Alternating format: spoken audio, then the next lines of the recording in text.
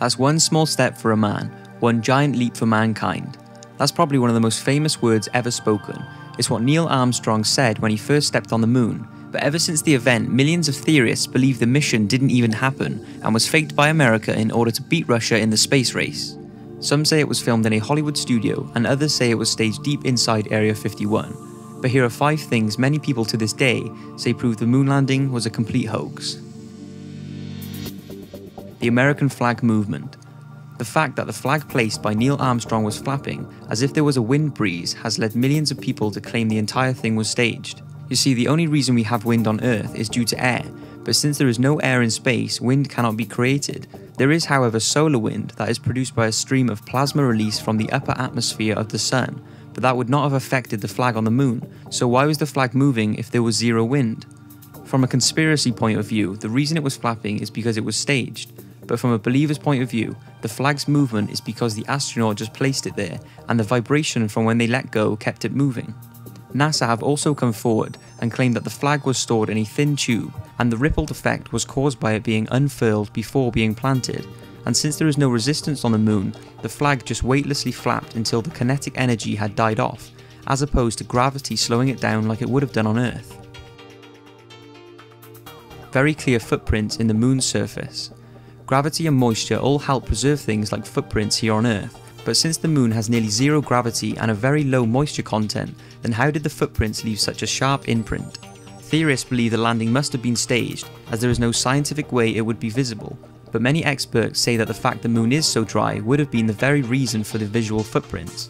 They say the moon has a flour-like surface of dry lunar dust that would help leave an imprint, and since there is no wind on the moon, the dust would just be left unsettled. This one does sound a little bit iffy, but of course there is no way of knowing for sure what to believe. No stars. How come there are no visible stars in the background? If you were on the moon, there would be no clouds present, so surely stars would be highly visible, so this must be a black backdrop. This is a question asked frequently by theorists. If Apollo 11 was a hoax, this certainly wouldn't be the piece of evidence to prove it, as unfortunately this does have a scientific explanation, and here's how. The moon landing took place during the lunar mornings, meaning the sun would have been shining brightly, and the sunlight bouncing off the moon's surface into the camera lens would have washed out any light coming from the distance, especially tiny stars. NASA say when you're on the moon you have to block the landscape from your vision to see any notable stars. It is the same concept as the stars not being as visible in a big city as opposed to the countryside. It's because the light from the city is washing out the stars. So this one can be ruled out, but if there were stars visible in the moon landing photos, then this would have been much more of a reason to doubt the mission. Neil Armstrong was in on it all. Neil Armstrong, who sadly died in 2012 at age 82, gave very few interviews after his 1969 moon landing, and the fact that Neil seemed to avoid talk about the moon landing caused theorists to conclude he was of course lying and finding it hard to keep the truth from the public eye.